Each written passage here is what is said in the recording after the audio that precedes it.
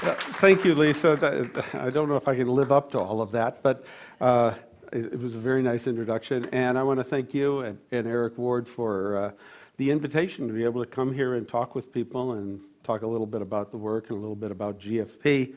And something about how I think science may actually really be done as opposed to the way we somehow are always taught about science at least when I was in elementary school and in high school, we were taught that scientists did things in a particular way. There was this thing called the scientific method, where you thought of the idea, you figured out what you were going to do to answer the problem, did the experiment in an afternoon, and fame and good fortune came immediately to you. That doesn't always happen. I'll try to show how many of those fallacies actually really don't hold up to the light of actual experimentation.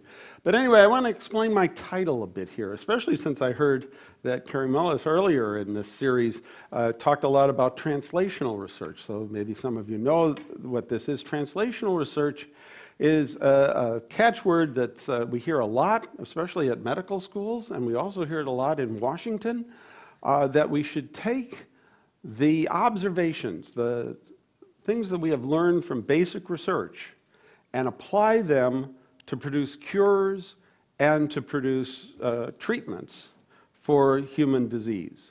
Now, as I get older and older, I think this is a terrific idea, so I'm not going to argue against it.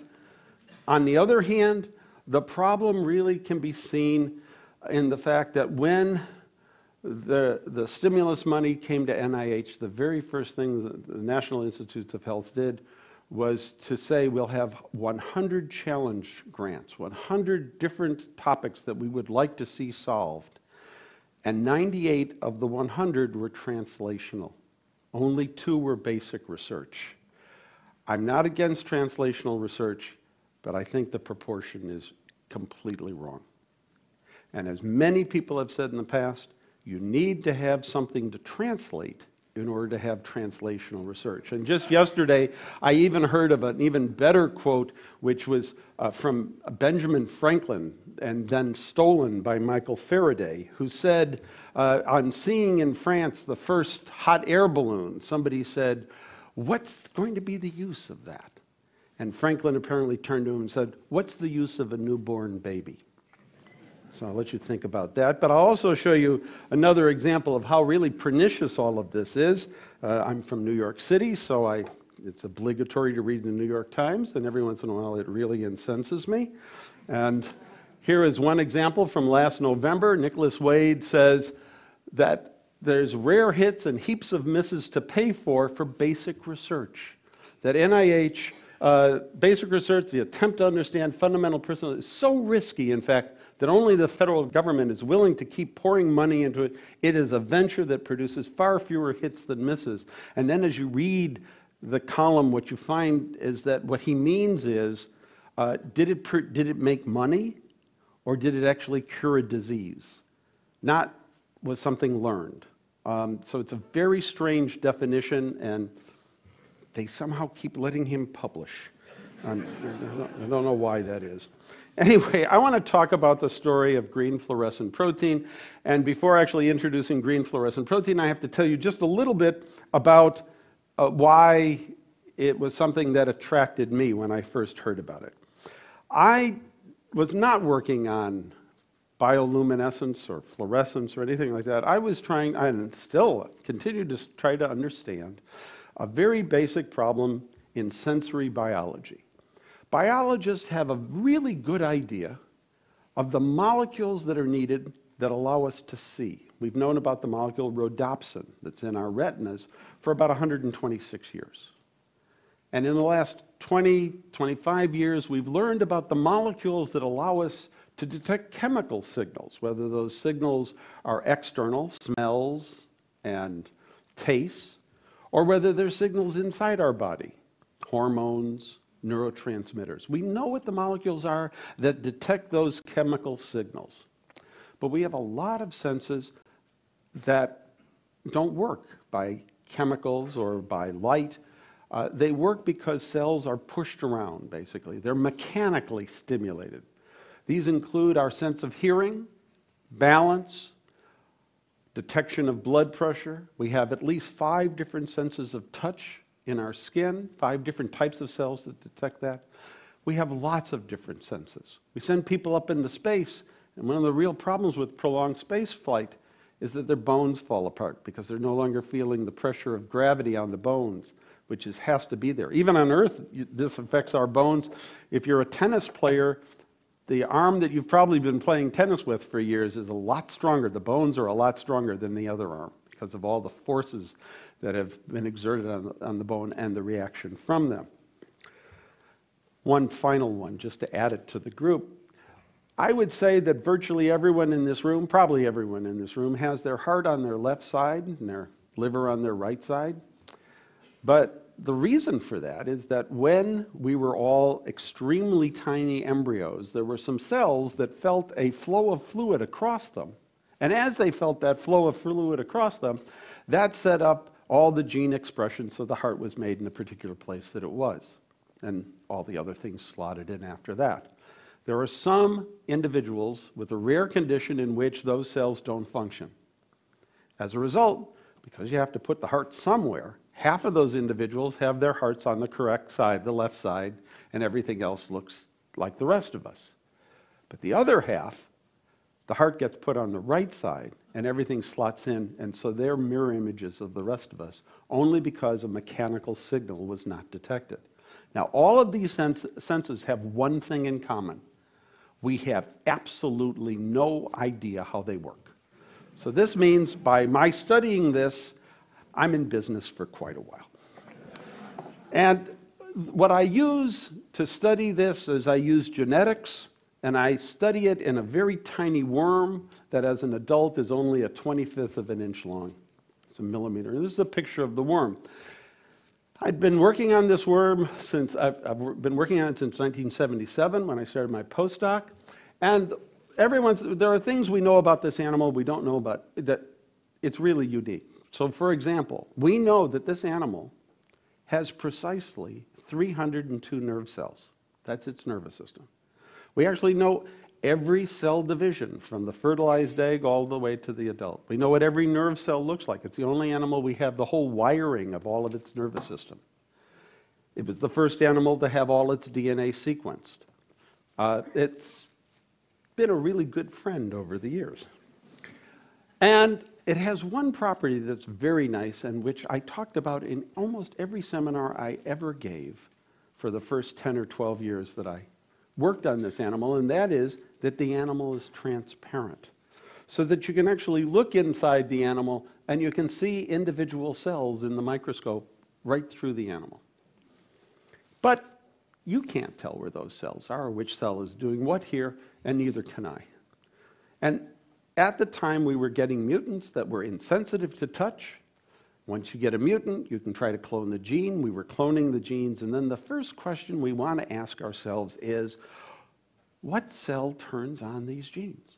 Is it in the nerve cell that we think is responsible for sensing touch, or is it in some other cell? Where is the gene active? At the time, which is about 1988, 1989, there were a number of methods that people could use to find out where genes were being turned on. We know that the DNA encodes RNA, which then makes a protein. We know we can make antibodies against the protein. And so if we have an antibody against the protein, any place the protein is made, we'll be able to see it. It's a little hard, I think, in this picture, but I hope you can see that there's some red here. And these are the cells that express, the touch sensing cells, in fact, that are expressing a particular protein. Another way to tell whether a gene is active is genes have 2 parts. There's the first part, which says, or one part that says, this is what should be made, the protein. The other part is the control region, saying how much, where, and when. And so if you take that control part and you now have it make not the normal protein, but another protein that you can see, you can actually look. So an enzyme, for example, you can see again, every cell that it has the gene active. Or finally, because DNA gets translated, or transcribed rather, into RNA, you can use probes to see where the RNA is. This is a process called in situ hybridization. And again, you can see the specific cells that have the RNA made in them. So at the time we were doing our experiments, there were methods that allowed us to answer the question, where is the gene turned on? The problem, of course, is that all of these methods were rather cumbersome. They took a long time, several days to do, and even worse, it's what we had to do to be able to see them. We had to fix the animals, meaning they had to be dead and preserved in a way so that nothing moved around. I mean, there's nothing worse than having something where everything is sort of mushed itself up. So we needed to fix the animals, and then we needed to get the antibody into the preparation, or the substrate for the enzyme, or the probe for the in situ hybridization. So we had to permeabilize, poke holes in these animals so we could get the stuff in. This is a rather drastic thing to do to this, but even more than that, because these are all dead, fixed preparations, this gives us a very static view of life. It's not telling us what's happening over time, it's just telling us at the moment we prepare the sample. But it will give you the answer. But we needed some inspiration for something a little bit better, and I can tell you that suddenly inspiration struck. I have a very nice example of inspiration, if you need any, which is this wonderful Nick Kim cartoon. Cambridge, 1953, shortly before discovering the structure of DNA, Watson and Crick, depressed by their lack of progress, visit the local pub. I'll have a double Felix. Now, my inspiration didn't come in a pub. It came on a couple minutes after noon on April 25th, 1989, and I know this because I kept notes of this, and it was a seminar I heard, and in the seminar, the speaker, a man named Paul Brehm, talked about the work of this man, Osamu Shimomura, and the work he had done with this jellyfish, Aquaria victoria. Osamu Shimomura shared the prize with me, and I would strongly recommend, if you have half an hour to spend, actually you only need 29 minutes, he got his talk in under the time, unlike the rest of us. His talk on the nobelprize.org website is really amazing. This is an astonishing individual. At the age of 16, he's told, you have to quit school. You have to leave now, you have to go work in a factory, and we're telling you which factory you have to work in. You have to go across the mountains outside of the city. You got to go over the mountains into the adjacent valley. There's a factory there we want you to work at, which he did, which turned out to actually be pretty good because the city was Nagasaki. It was 1945, and by being in the adjacent valley, he was protected when the atomic bomb went off. He went in the next days and rescued people and took care of people. But of course, the university he wanted to go to was completely destroyed. Eventually, they built the pharmacy school near to where he was living, and he was able to go to that for his undergraduate work. Eventually did make it to graduate school in Nagoya University, and did a wonderful biochemical project, which was a project trying to understand the biochemistry of, again, a very fundamental problem. Definitely not a translational research problem. He wanted to understand how a certain crustacean called Cyprinina could generate light. Now, there are many organisms that generate light. Fireflies, glowworms, these crustaceans, there's some fungi, bacteria. This jellyfish here, Aquaria victoria, all are capable of producing light. And one of the fundamental problems that biologists, biochemists have wanted to know is, how do they do that? How is light generated chemically or biochemically in these organisms?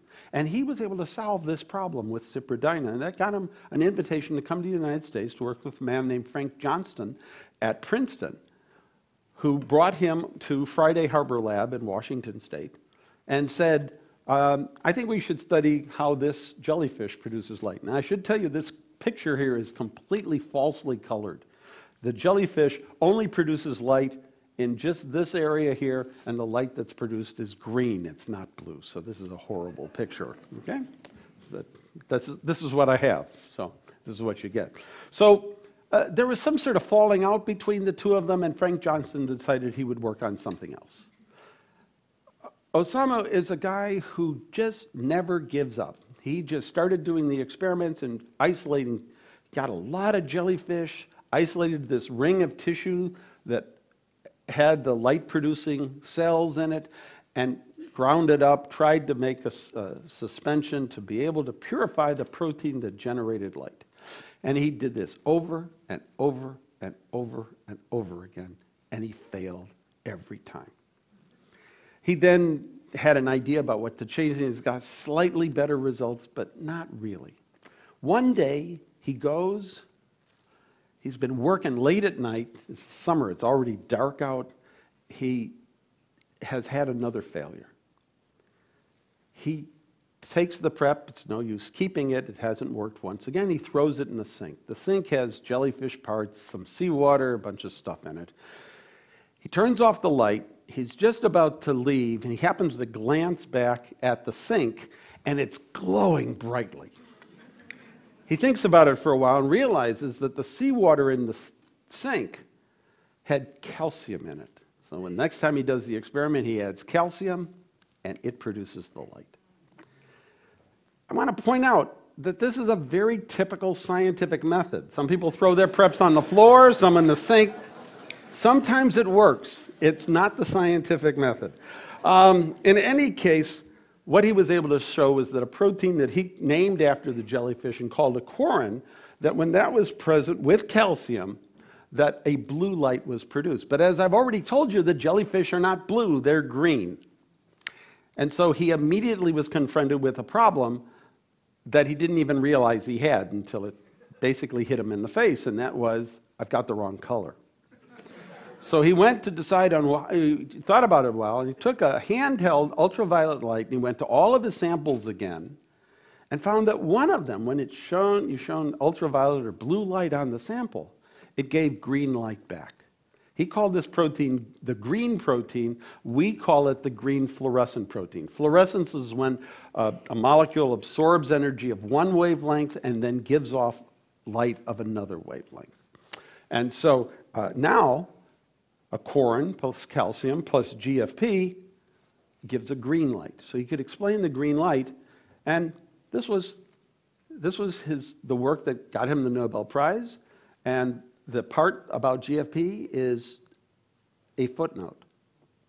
Pretty good work to be able to do that.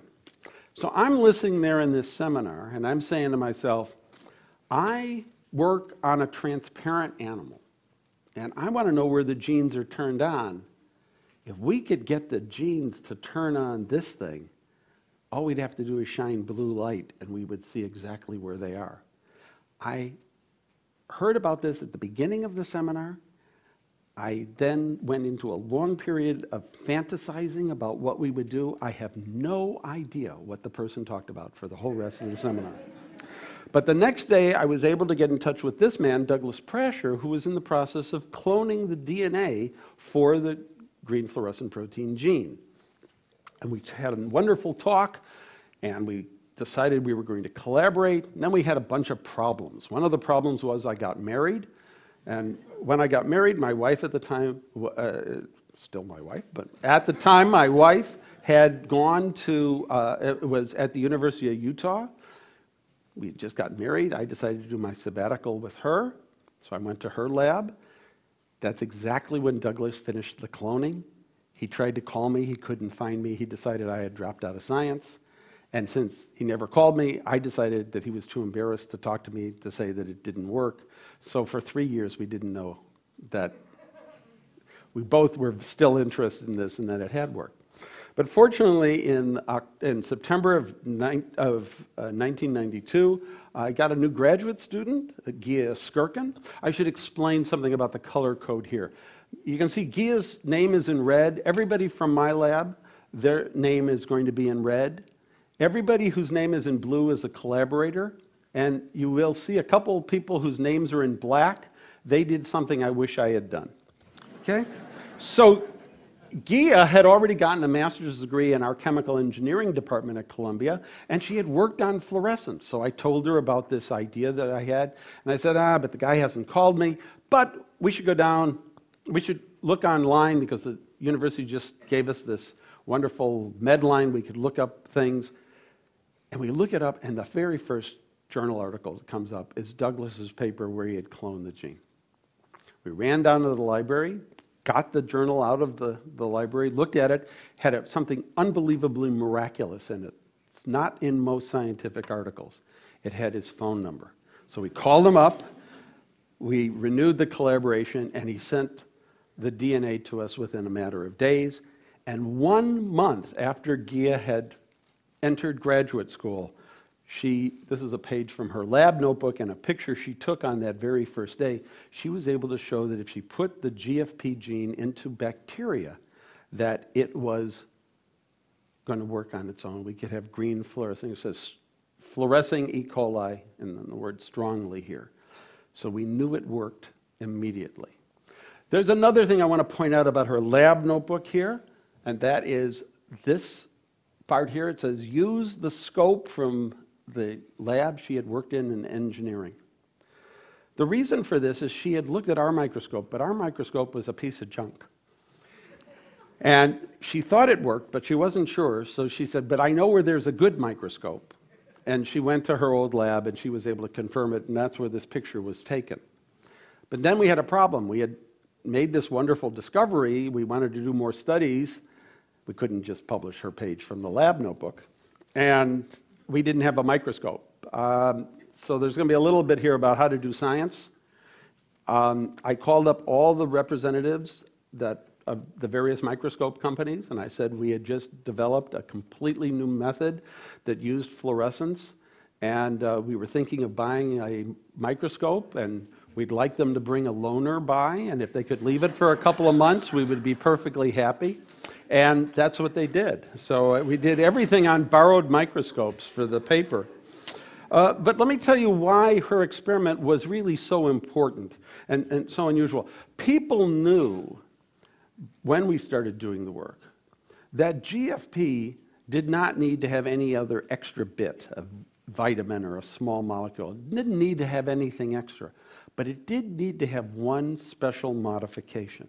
You know that polypeptides, proteins, are long chains of amino acids. So it's just like a line where all these little bits are added in.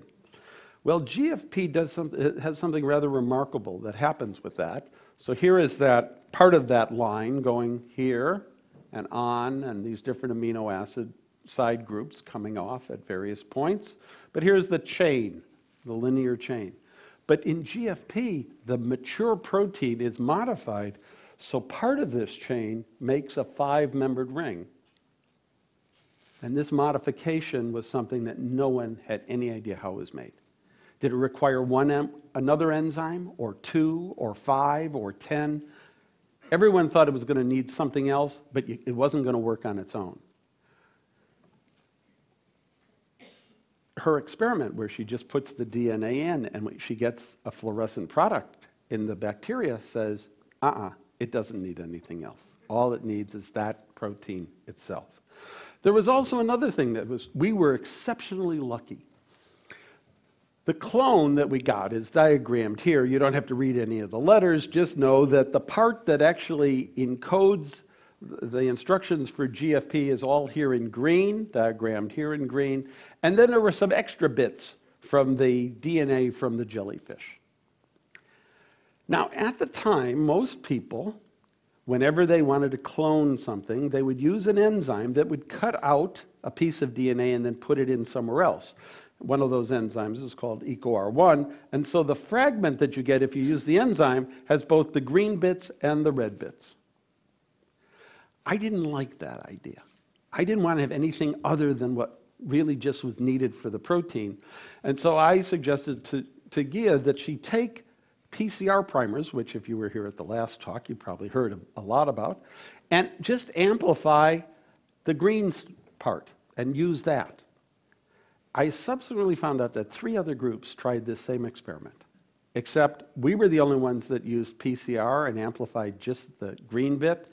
They all used the enzyme and got the extra stuff, and there's something about the red stuff that poisons the whole thing. It doesn't work. So remember I said if it doesn't work, you say, oh, there must be something else that's needed. I need another enzyme. So we were very fortunate we happened to do the experiment in the particular way that we did. Well, this led finally to us putting it into the worms, and which was the goal for me to begin with. and we sent the paper out for publication. So I want to tell you a little bit about the problems of publication. We sent it to the journal Science, and as you can see here, it was published. It's a little hard to see that this is actually a whole worm here, and this is a growing cell coming out. But you may also know that the journal Science thinks very highly of itself. And the editors, in fact, you can't just send a paper in and they send it off to people to review and then they get their opinions and then they decide. The editors first meet for a couple weeks and decide whether your paper is worthy to be reviewed. And so they called me up, or somehow I was talking with them, and they said, we're not going to send your paper out. And I said, what's the problem? What's wrong with the paper? And they said, we don't like your title. I said, what? This was the title, which I thought was pretty snappy. Green fluorescent protein, a new marker for gene expression. And they said, well, we don't like the title because, you know, everything in the journal Science is new. So you can't use the word new in the title. And we're not going to send it out with that title. And I said, well, okay, should I change the title? And they said, yes, that would be okay. So I do not like to be told what to do. So the title the reviewers got was a little bit long. The Aquaria Victoria green fluorescent protein needs no exogenously added component to produce a fluorescent product in prokaryotic and eukaryotic cells. This is the entire paper, you know. Could have just published the title and that would have been it. And it got accepted, which was very nice. And then the copy editor called me up and said, you know, your title is a little long. And I said, we could shorten it. They said, yeah. And I said, okay. So the final title became Green Fluorescent as a marker for gene expression. And they published it. So that was the first problem. The second problem is here on the left-hand side, this cover picture for Science. I was extremely excited about this because what this shows is a living animal, living worm that we studied, and here is a nerve cell in the process of growing out. And you're watching the growth cone, the growing end of the nerve cell as it's growing in the animal. We could see something in a living animal. And I was pretty excited about this picture. And the cover art editor called me up and said, we really like your picture, but we have a problem.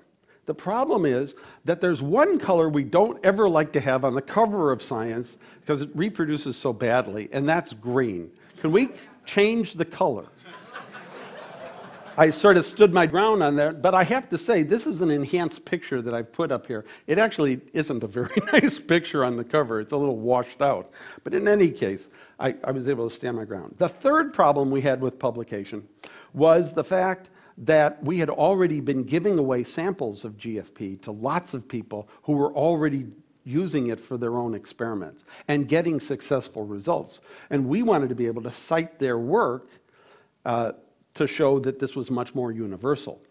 And when we did that, everyone was great except for one person who made a lot of demands.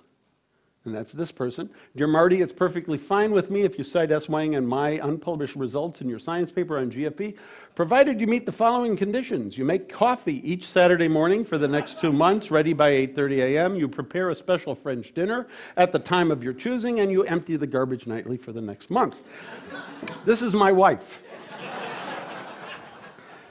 But what she did was actually spectacular. We showed that you could take the control part of the gene and you could turn GFP on, so whenever that control was working, you got GFP. What she did is she put GFP onto a protein, and she could follow wherever the protein went. It was like handing a flashlight to the protein and watching it go. And the particular protein that she works on is a protein that's made in these cells in fruit flies and Drosophila. These are called the nurse cells. They make a lot of different substances and then transport them into the developing oocyte, which is right here. They come to lie along this edge and along that edge. And she was able to watch that happen. She was also able to show that this fusion protein, part her protein, part GFP, could completely correct the defects in a mutant that had the protein. So the GFP wasn't interfering. And so she could say, I know what's supposed to happen here. It's what I'm seeing is important.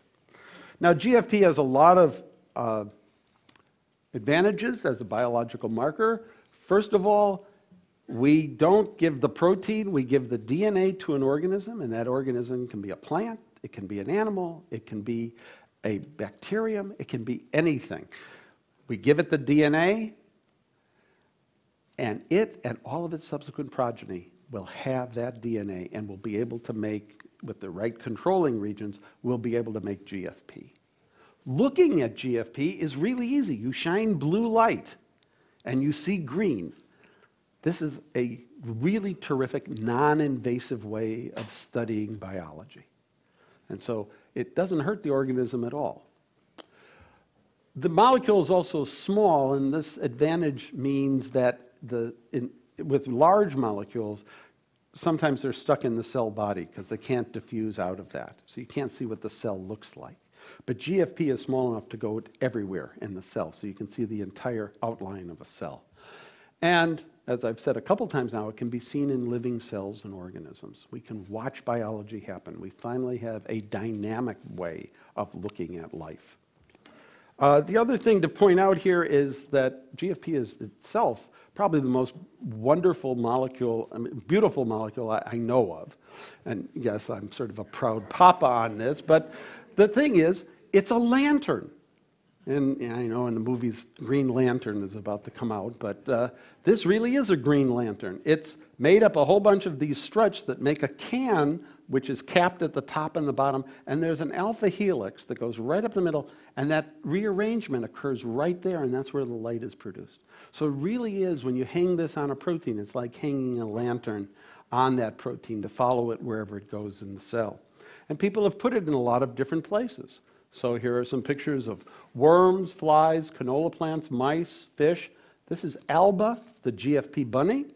Alba was commissioned from a French company by the Brazilian artist Eduardo Koch, who lives in Chicago.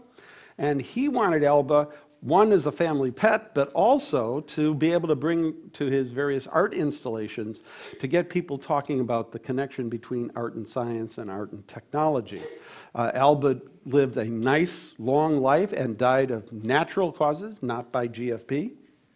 I've heard a rumor, I don't know if it's true, that he might have a GFP puppy now, but I don't know. On the right-hand side here are some pictures of some cells with GFP in them, some fibroblasts in culture. These are some Drosophila fruit fly cells. These are cells from Arabidopsis, the mustard plant. And this is a Purkinje cell from, I think, a mouse brain. And you can see how the GFP has gone into all the fine branches of the cell. So we can really get a very nice view of what this cell looks like. Now, I want to tell you a little bit of cell biology because I want to show you a couple movies to give you an idea about what you can see with GFP over time.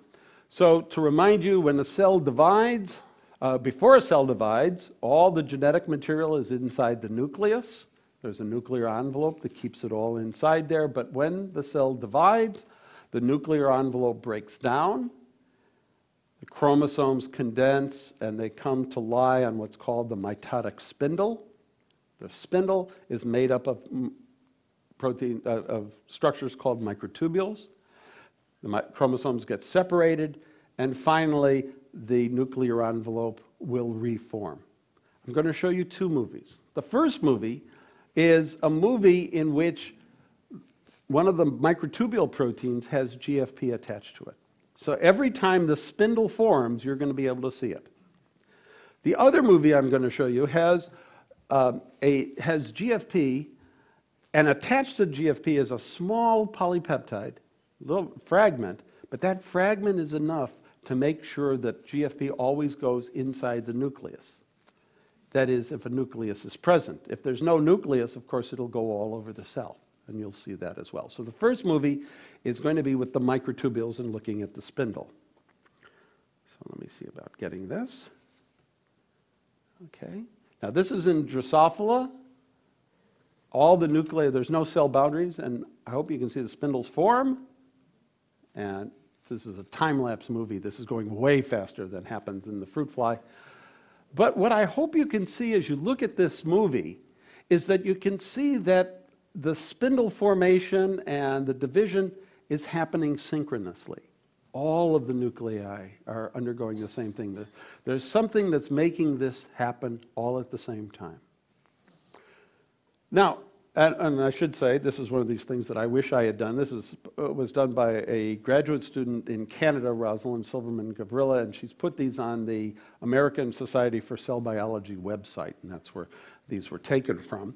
But this other picture here, this movie here, you can see that there's color in it. Now, the color is false color. The convention is the more you have of something, the more you are towards the red end of the rainbow. So red is a lot, and orange is a little less, yellow, green, blue, violet. So that nucleus has very little in it. These have much more. Okay? And let me run this movie so you can see this moving. And you see, now it's everywhere in the cell. The nuclei are having there. Now the nuclei are going to reform. And the GFP is going to be transported into the nuclei. And then division is going to take place again, so the nuclei have to break down, goes all over the cells, and it'll reform, and you can watch that for a little while. Now here, I hope you notice that they're not doing this all at the same time, that there's a wave of these changes happening across the cells, across the embryo. And so the question really is, why is that taking place? Now, I can't actually tell you the answer to that. A friend of mine and I have a debate about it, but as far as I know, he's not done the experiment yet to actually test this.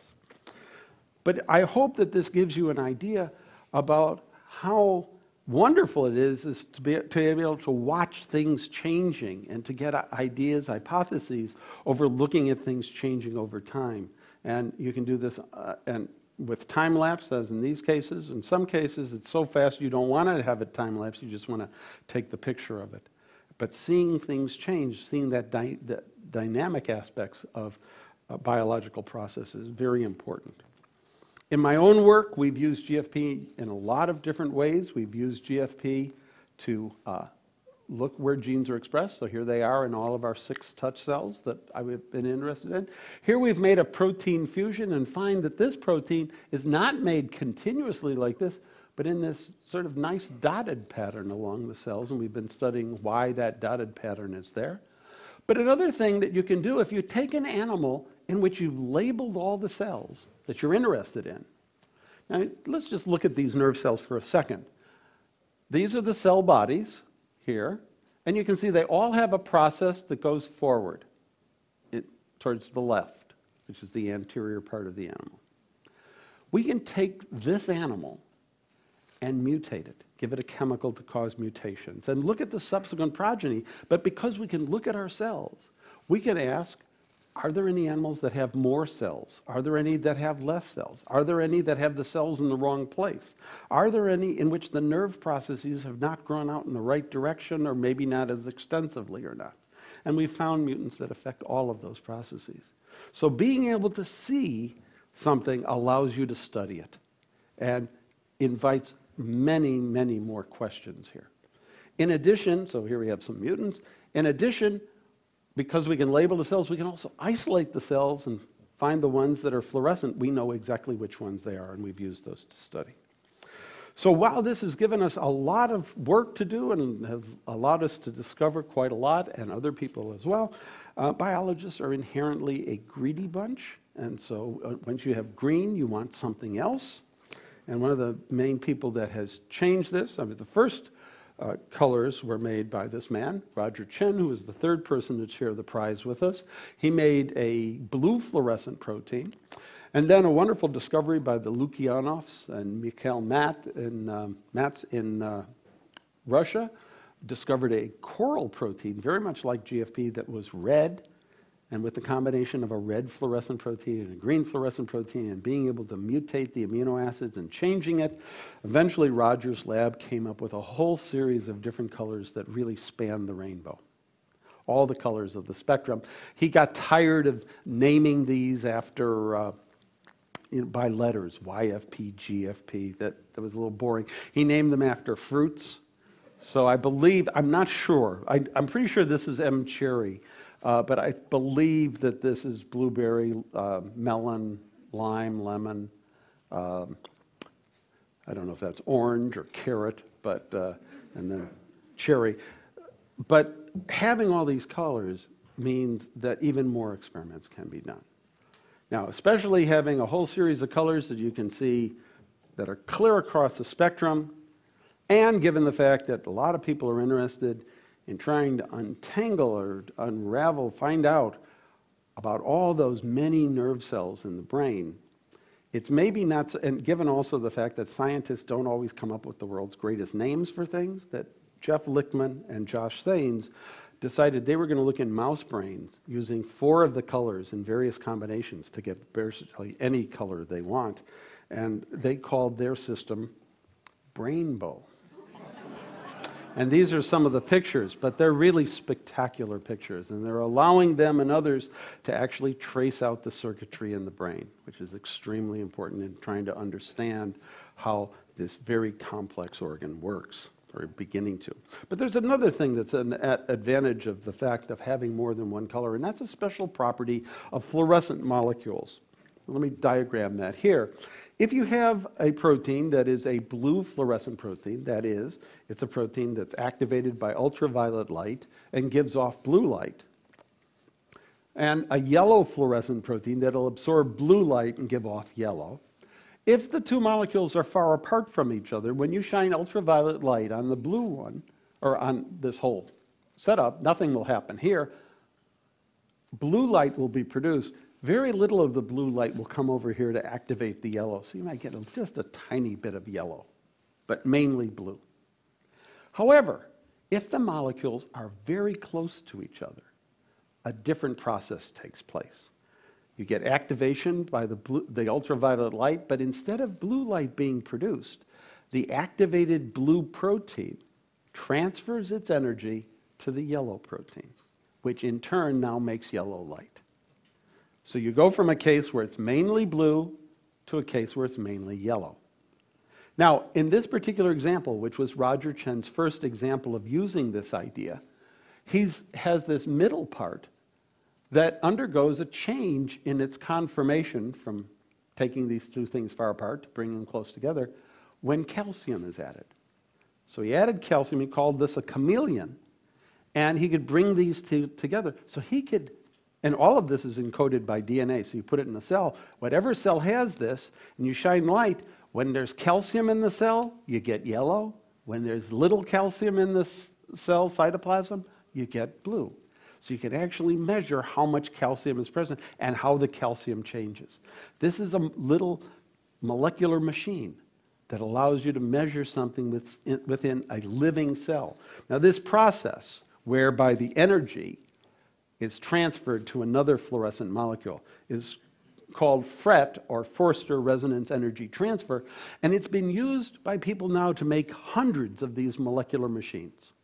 So I'll give you another example. If you're interested in understanding an enzyme that cuts apart proteins, called a protease, cuts a protease into 2, what you do is you take the part that would be cut and you put it between 2 of the proteins.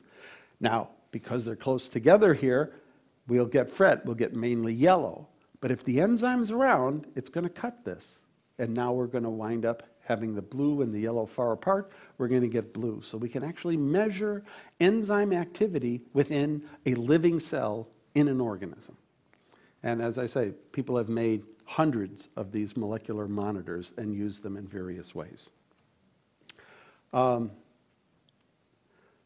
Other uses that people have had for GFP, they've used it to investigate disease processes. For example, people have wanted to understand how HIV is transferred from one cell to another. Now, if the standard way we usually teach about viruses is that viruses infect a cell and then the cell explodes and the viruses go everywhere. And if that were the case, then an antibody could sort of latch onto those viruses and maybe get rid of it. But that's not how HIV works. By having HIV that makes GFP, you can see exactly where the virus goes. And what it turns out is that 2 cells, one infected and one not, basically come up to each other, basically kissing each other, and the virus gets transferred from the inside of one cell into the inside of another. That means we need another strategy to try to foil the virus. But it can be seen by using GFP. People have used it to study metastasis in cancer. I have a friend, David Sassoon in France, who has been studying, he works on muscle, and he noticed in his reading that cancers don't seem to metastasize to muscle. So he wanted to test that. So he used a mouse, and he put a cancer cells in it, and he asked, where did the metastases go? And they didn't go to muscle, which now really invites the question, why didn't they? What's different about muscle? What prevents it from being invaded by the cancer cells? So people are using it to study inherited diseases and everything, but that's only a small part. They're also using it to look at various cellular changes and to study basic biological processes in all the areas of modern cellular biology. They're also using it to monitor the environment. I'll give you an example of that in a moment.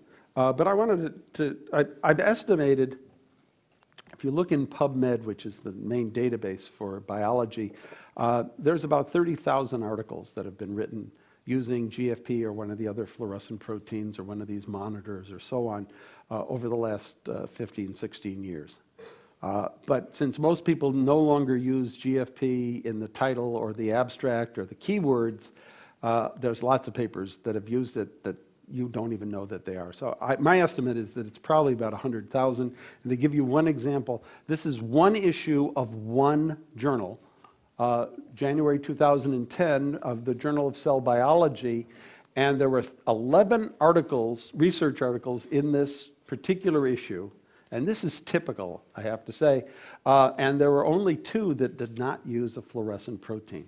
I'm working on these guys. To see if I get but it really is quite remarkable. You get an idea just by looking at what it was used for, of where this is being used. It was used to, people thought they had a part of a protein that sent that protein to a particular place. In order to see if that was the case, they put that part onto a GFP to see where that went, and it went to the right place. They wanted to see where a protein goes, so they wanted to mark a cell. They wanted to follow a process in a biological process. They needed to label the cells. They wanted to do they did a genetic experiment. They wanted to make sure that the mice they were making with added genes to it actually had the genes added. So one of the genes they added was GFP. If the mice turned green, they had that one and all the other genes with it. They wanted to know how, in this case, lymphatic tissue was growing. So they made the lymphatic tissue glow green, and they could just watch it grow and see how that changed. They wanted to see if 2 proteins actually came to the same place. So they labeled them with 2 different colors so they could see where they were. And finally, in this last paper, they were using a virus to infect some cells, but they wanted to make sure the virus infected, so they had it with GFP. So wherever it infected, those cells would turn green. So lots of different ways. One thing that I sometimes get asked is whether GFP has ever been put into humans. It has been put into human cells in culture. That's for certain. The only evidence I have that it has ever been attempted to put this into human is shown here. But if you look at the beginning of the Ang Lee movie Hulk, what you find is that the very opening credits do have a little bit about discovering this bioluminescence and the fluorescent protein. And it is that GFP, the green, it comes out, he induces it when he gets angry. So he expresses GFP in his skin. And it turns out that Ang Lee's screenwriter is a man named James Shamus, who is at Columbia University. And I've known James for many years because his daughter and my daughter went to school together. So after my students forced me to go see the movie, which I actually say I did enjoy, I went to him and I said, James, how is it that you know about my research? And he said, I don't know anything about your research. But fortunately, there turned out to be a student from MIT that was working on the set, and he was the one that suggested that they put this in the movie. So GFP has made it into the movies. Let me close by saying some of the lessons I've learned from the research that I've done. So the first is seeing what happened with Shimomura and with me and with Chen, looking at all of us, I think you have to say that scientific success comes in a lot of different ways. No one would want to do it the way Shimomura did with the heartaches that were entailed in that. And he's also very determined person. He sticks on a problem and just keeps working at it. Roger Chen was one of the people that won, when he was in high school, he won, at that time, the Westinghouse Award. Now it's called the Intel Prize. He was always considered really a brilliant scientist from very early. I don't usually show my grades when I give this talk, so I'm not going to talk about me and my route here. But there was a time when I thought I was just not going to be in science at all. I think what probably unites us is the fact that we are passionate about what we're doing and very involved in the work that we're doing. I think another lesson that I've learned is that many, if not most, discoveries are actually accidental. Not all of us are as lucky as Osamu Shimomura of being able to throw the stuff in the sink and be able to get a wonderful result out of that. But many things are accidental. The physicist Enrico Fermi has a wonderful line that goes something on the order of, if you do an experiment and it confirms your hypothesis, you've made a measurement. If you do the experiment, it does not confirm your hypothesis, you've made a discovery. And there is something, actually a long tradition in the sciences, especially in biology, of the name sometimes changes. It's either called a Sunday afternoon, Sunday morning, Saturday afternoon, Saturday morning. Some weekend time period when no one else is in the lab. You sneak in the lab because you have a completely lunatic idea and you want to try it out. You try it out. If it works, you crow about it on Monday. If it doesn't, you just keep your mouth shut and do your regular work. But those experiments are extremely important. Trying those crazy ideas out are very important for these discoveries. I think what's really good for scientific progress is also ignorance, stubbornness, and a willingness to try. People kept telling us, you're going to need another enzyme for GFP to work. It's not going to work on its own. It's just not going to work. But why not? Let's just try the experiment and see if it would work. And Shimomura just kept on his work until he got it to work. I think the one thing I really like about, well, I like and don't like about the prize. The Nobel Prize was to three of us, not as collaborators, but as points in a timeline that generated a rather useful reagent. We all contributed to this, as did the thousands of people that have done all these experiments over the time. And the bittersweet part is that this could have been maybe another group of three entirely getting this, because so many people contributed. Douglas Prasher, my wife, others that have made all the Lukyanovs, the Mikhail Matz, all of these people that have contributed wonderful ideas. And in fact, I think GFP is actually a very good model for what I like to think about scientists and how they interact. Because just as GFP absorbs energy of one wavelength and converts it into light of another wavelength, we as scientists take in ideas and observations of others, modify them by our own experiments and ideas, and then give them off to others that will then change them again. This cumulative effect of science is extremely important. It's not something that an individual does, but many, many people. And among the many people, probably the most important are the postdocs and the students in the lab. When we first got GFP to work and we were first starting to give it away to people, I couldn't keep my mouth shut. You know, I told a lot of people would call me up and they would say, I've heard from my graduate student, or I've heard from my postdoc that you're working on something called green fluorescent protein. Can I hear what that's about? And I'd tell them, and they say, yeah, now I know why they want it. Yes, we want that. Can we get that? And I'd say, sure, we'd send it off. But it was the postdocs and the graduate students that got the heads of the lab sort of off their behinds and on the phones, at least, to get the material. Certainly in my lab, it's the people in the lab that really are the drivers of what goes on.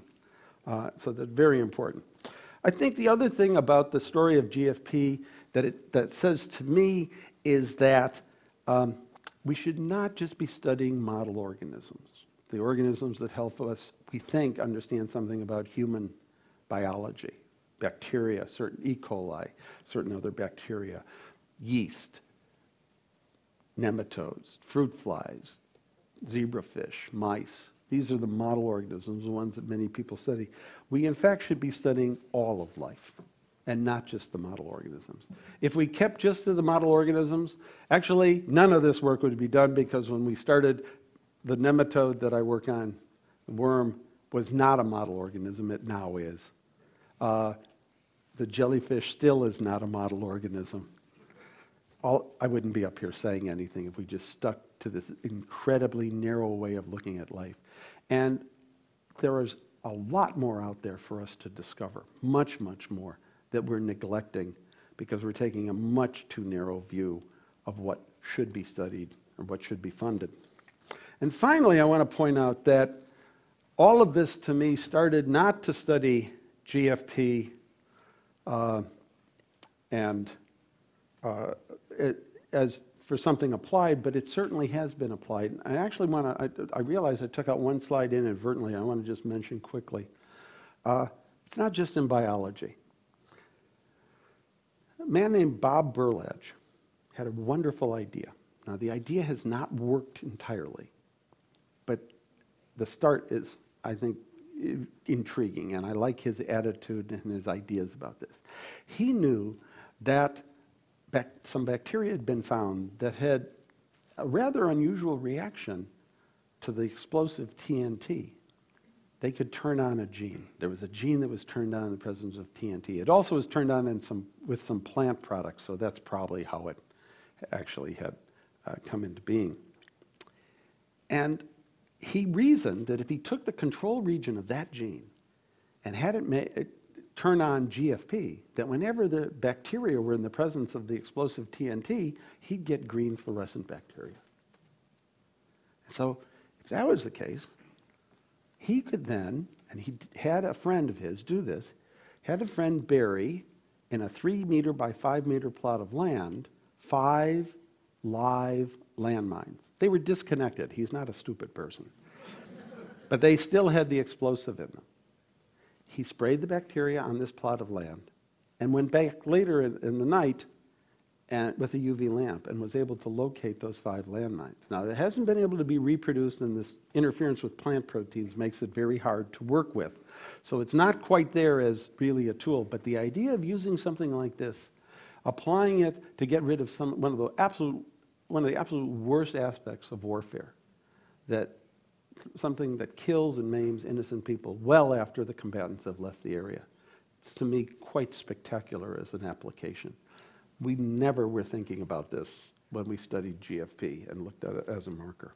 So let me end with this one plea, which is that basic research is really essential in all of this, and that it is the engine that drives innovation, leading to insights into human diseases and advances in agriculture and industry. And I want to leave you with my favorite quote about what I'm calling non-translational research. And it's a quote by Robert R. Wilson that he gave to a joint session of a committee in Congress that was debating in 1969 whether to fund the building of what became the Fermi Labs in Batavia, Illinois, the biggest particle accelerator in the world until recently when the CERN accelerator went online.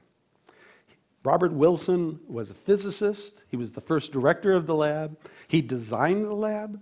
His sculptures dot the land around it. He actually, there's a wonderful, it's called Wilson's Tower. It has a wonderful observation deck, and you go up and you see the whole area.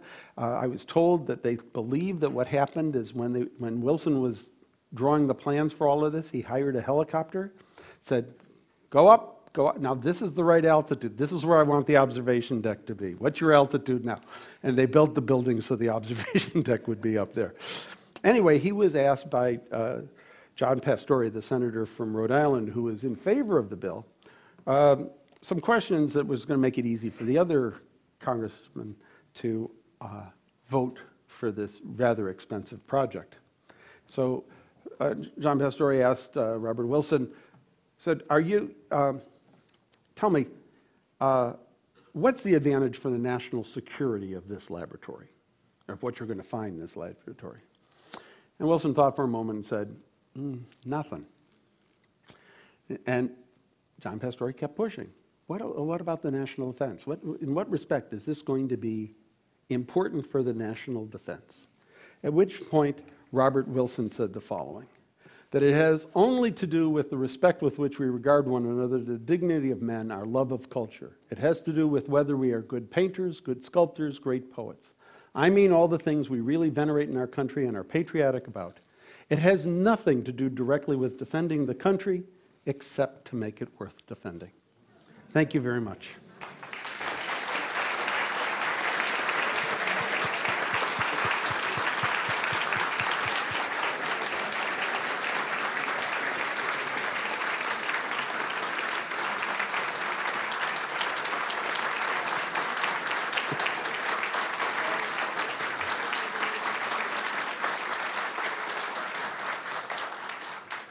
We have time for a few questions. I'll come around with the microphone. Just please raise your hand. Yes, sir.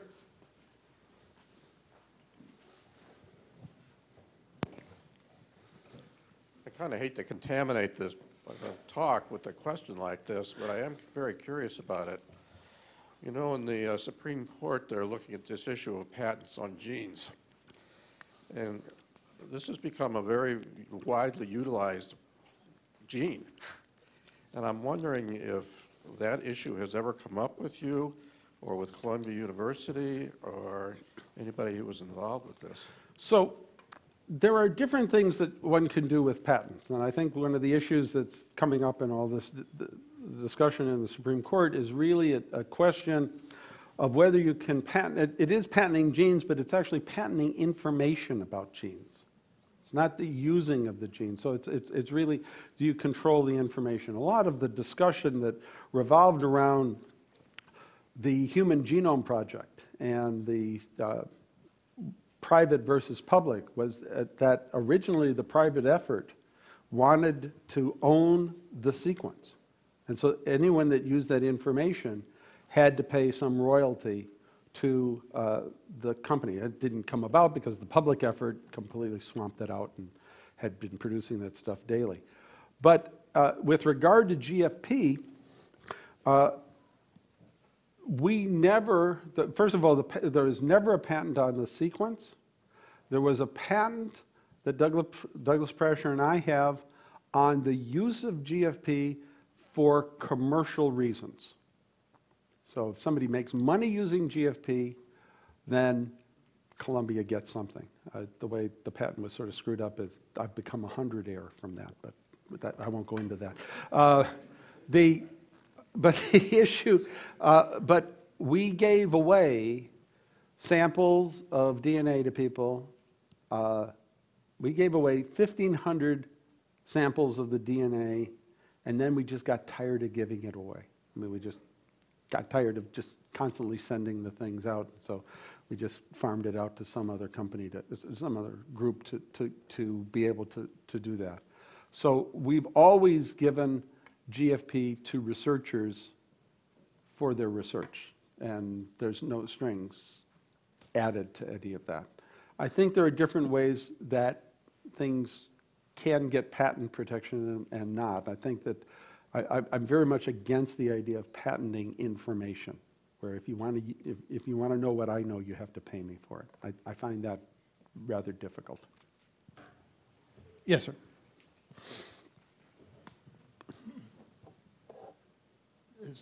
Are there experiments being considered to study Alzheimer's with GFP? So let me answer that even a little more broadly. The answer is yes, and the answer is also no. I think one of the saddest things that happened as a consequence of the Nobel Prize for me was that the press, some of the press, sort of misstated this by saying that GFP could be used to follow where cancer went in the body. And I got an email from a man who said that his wife was in the third bout of cancer, and the doctors had said they did not know where it was in her body, and he kept looking in my papers to find out where this procedure was to find the cancer in his wife. And I had to write him and tell him that what this is, because remember, we're giving the DNA, we're adding that to the organism. This is a way of studying the process whereby cancer cells move around, not to study an individual cancer in a person. It's also not to study any disease, even Alzheimer, in people.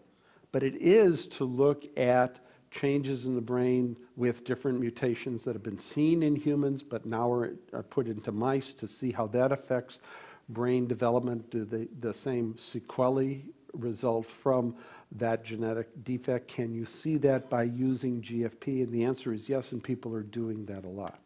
To get back to the cancer issue, people are working extremely hard, not with GFP, but with other fluorescent molecules and other techniques to try to have something so that surgeons could come in, if they're trying to remove a tumor, something that would bind a fluorescent protein to the tumor cells. So that so the surgeon could say, well, it's easy for the surgeon to say, okay, this big lump, I have to get rid of that. But what about the small things? How do you get those out? If you could have something, another fluorescent protein with an appropriate protein added to it so that it could bind to those cancer cells, they could get those small bits out as well. And people are working very hard on that. Roger Chen, among others, is working very hard for that. There's so many fluorescent organisms in the ocean. Do they share all the same structure, the GFP barrels, or any evidence that they have a new type of proteins that needs to be studied? Or so that's a great question. The answer is I clearly don't know. I have a favorite at the moment. It turns out, I only found out about this about a month ago. It turns out that when people want to find scorpions in the American Southwest, they go out at night and they take handheld UV lamps because scorpions have a blue fluorescence. And I'm wondering whether that, in fact, might be a derivative of GFP. I should also tell you that everyone in this audience has something that looks very much like GFP in them already. There's an extracellular matrix protein, that is a protein outside of the cell called nitogen, and its structure is surprisingly similar to the structure that I showed with GFP. And Jim Remington at the University of Oregon has estimated that you only need 4 amino acid changes in nitogen and it becomes fluorescent. I don't think anyone's tested that yet, but it's interesting because you start thinking about the evolutionary route that produced GFP and how that changed, and there are people that are studying that as well. But I'm sure there are other organisms. The coral fluorescent proteins were similar enough so that DNA probes from GFP could be used to pull them out, but their sequences and even some of their structure are variants. They're not absolutely identical. So there may very well be other things out there. But so far that I know of, no one has found anything that's different, although there's a lot of people doing a lot more scuba diving to find unusual things that they might be able to look at. Any more questions? Oh, we have time for one more back here. Thank you. What's the use of JFP in jellyfish? What does it use it for? Yeah, no one knows, actually. That's one of the... So we know how to use it in all the other cells. But so there's an interesting finding. There are lots of bioluminescent jellyfish. Now, jellyfish live at different depths in the sea. The ones that are at the surface, their bioluminescence with a corin, and they have GFP, they produce green light, because you can see green light at the surface. If you go deep in the sea, you can't see any color but blue. And so they don't have the GFP. So they don't seem to make it, they've lost it. So different species of jellyfish. But that doesn't actually explain why the ones at the surface are like that. Why aren't they all blue? I mean, you could see blue just as easily at the top. And no one's really sure. I'm going to give you one idea, but it's not a great one. But it's one that was presented. Actually, I thought it was pretty clever. Originally, this is Shimomura's idea. And that is that if you shine light on GFP, so a photon of light comes in, you can ask, how many photons of light come out? And it's about 0.9. So that's a pretty efficient process. 1 goes in, 0.9 goes out. You just lose a little bit. That's called the quantum efficiency. The quantum efficiency for a quaron that is generating light, so a chemical reaction then leading to light being produced. It's not really one light in, one photon in, one photon coming out, but they can calculate how many photons should be made from the chemical reaction that takes place, and the efficiency there is only 0.1, so only 10% instead of 90%. So it's not, so the making of light is not very efficient. Well, remember I showed the fret picture where the two things are close together? Well, if a quaron and GFP are really close together, a quaron doesn't make any light. It transfers the energy, just like in fret, over to the GFP, and you get only green light coming out. You don't get blue and green, you just have them both close together. And the overall efficiency of that process goes up from making light at 10% to now making light at 30%.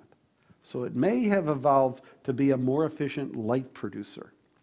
There are some other ideas that people have, but no one that may have been involved in some sort of oxidation reaction and so on. But no one really knows why it's there. And no one knows why the jellyfish make light in the first place. You know, some organisms, like fireflies, use it for mating, attracting mates. There's some crustaceans that do that as well. Some organisms use it as a startle response. Some of them use it to attract prey. No one has any idea, as far as I know, about what the jellyfish are using it for. Something else to study. Dr. Chalfie, I lied. There's one more question. I was promised it was a concise question. Yes. I was wondering about this drug delivery system, labeling the cells, malignant cells or otherwise, in disease process and delivering the medicine through that.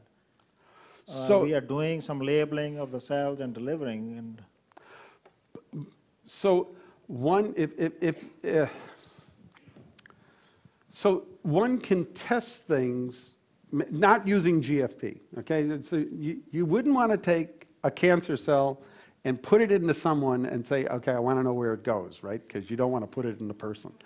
So, but you're bringing up an interesting question. So one of the things that people have been thinking about a lot in the last 20 or so years is some sort of gene therapy, where you have an inherited disease and you want to get the normal copy of the gene into the cells, cystic fibrosis, for example, muscular dystrophy, other diseases of this type, where we might be able to actually correct the disease.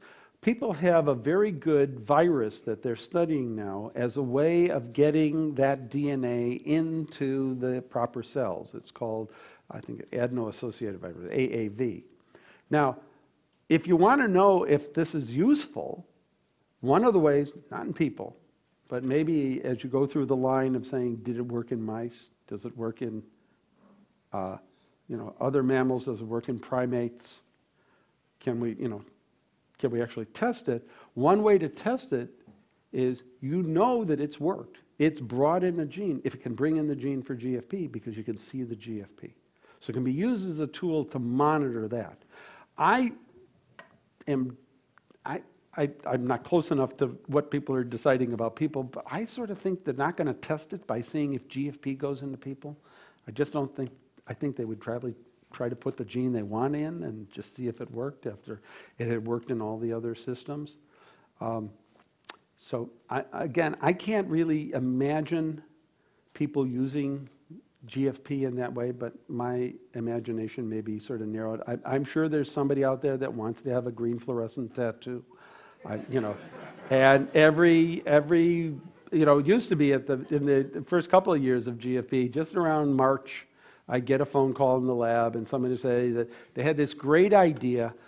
I think it was because St. Patrick's Day. They wanted to make green fluorescent yeast and then make beer from them, and this was going to be green fluorescent beer, and it also never worked. But they never proceeded on that, I'm happy to say. Thank you, Dr. Chalfie.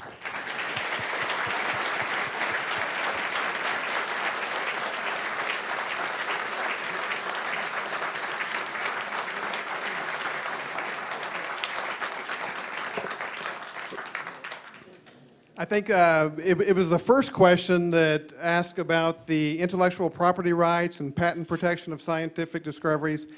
That is going to be the topic of next week's lecture. It's going to be on Wednesday, May 4th, with Nobel laureate Robert Laughlin. There are still seats available, so please check out lindahall.org for your tickets.